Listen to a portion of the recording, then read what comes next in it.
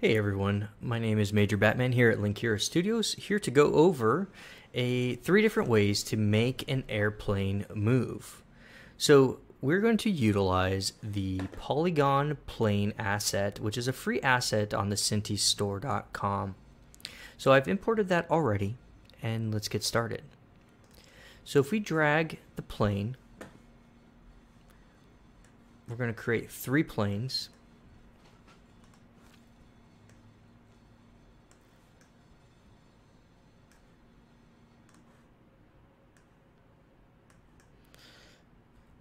We're going to create three planes. And if you look inside the first plane, there's a bunch of different things that can go on, but we're interested in the prop to make that work. Propeller. So the first way is we're going to do the configurable joint. So let's add the configurable joint. What we'll do is here, we'll zero out the anchor.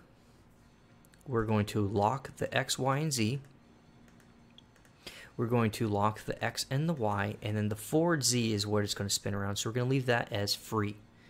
Let's scroll down and set the target angular velocity to 1000 and set the angular YZ position damper to 1. And if we do that and press play,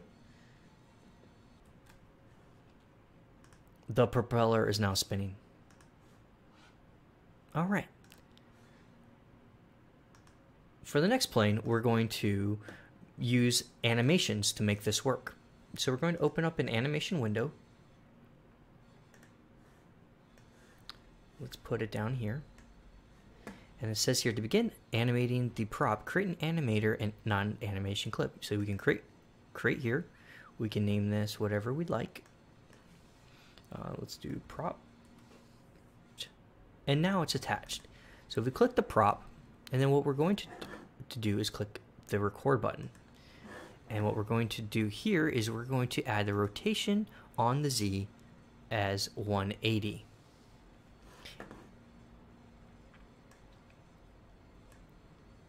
And then we're going to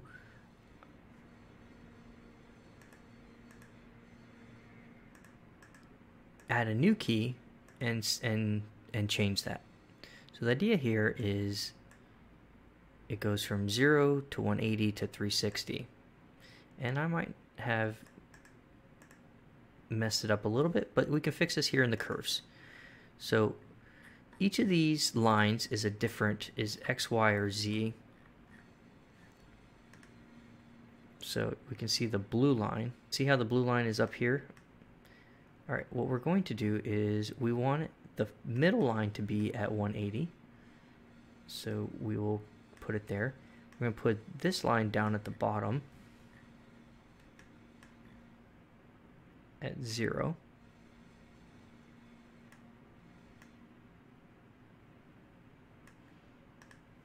Maybe we can just change it here.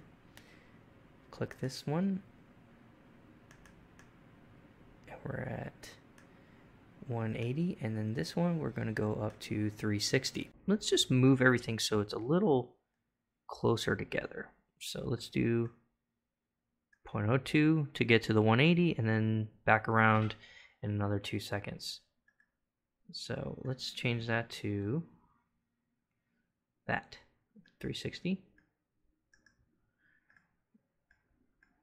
And let's see that now. That looks quite a bit better as a prop plane. And that's all we need to do. And so that will start on play and will work. So let's see that in action next to our configuration joint.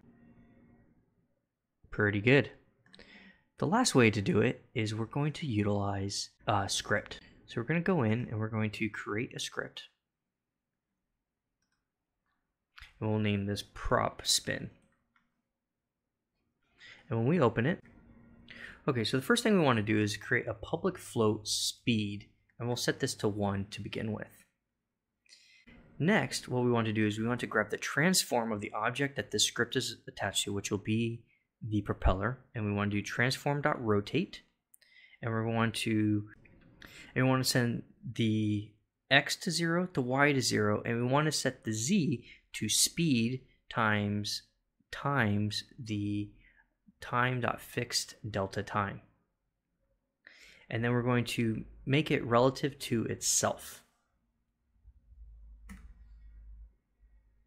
And we'll save that, let it compile. We'll go to the prop and we'll drag the new prop spin variable here.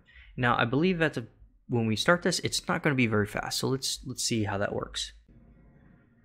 It's moving very slowly. So let's increase the speed to 1,000. And there we have it. We have 3 quick and easy ways to make an airplane propeller spin.